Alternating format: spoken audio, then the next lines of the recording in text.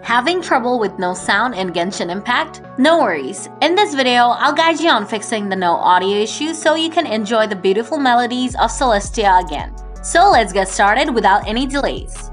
Solution 1. Restart the Windows audio service. To do this, click on the search icon here and type in CMD. Then right-click on command prompt from the search result and select Run as Administrator. Next, click on Yes to give permission. After that, type in net stop Audiosrv and press enter. Don't worry, you can copy these commands from the video description. Now launch Genshin Impact and check if you can hear any music. Solution 2. Change in-game settings. To do this, start the game first. Then press ESC or escape button on your keyboard to bring up the menu. Then click on the settings icon here. Now switch to the audio tab. Next, drag this volume bar all the way to the right side.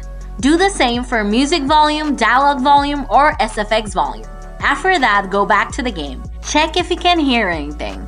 Solution 3. If you can't hear anything, change the Windows audio settings. To do this, open up Settings, then click on System, then on Sound. Now from the Output section, select the device you want to hear sound from. Then increase the volume from here, and check if that fixed the issue.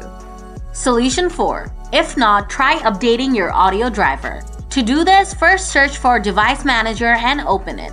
Then click on the little arrow icon next to the audio inputs and outputs to expand it. Now right-click on your audio device and select Update Driver. Next, click on Search automatically for drivers. Now it'll look for and install any new audio drivers if they're available. If there are no updates available, you'll see this message, just hit close. After that, reboot your computer. Now you should be able to hear in-game sounds in Genshin Impact.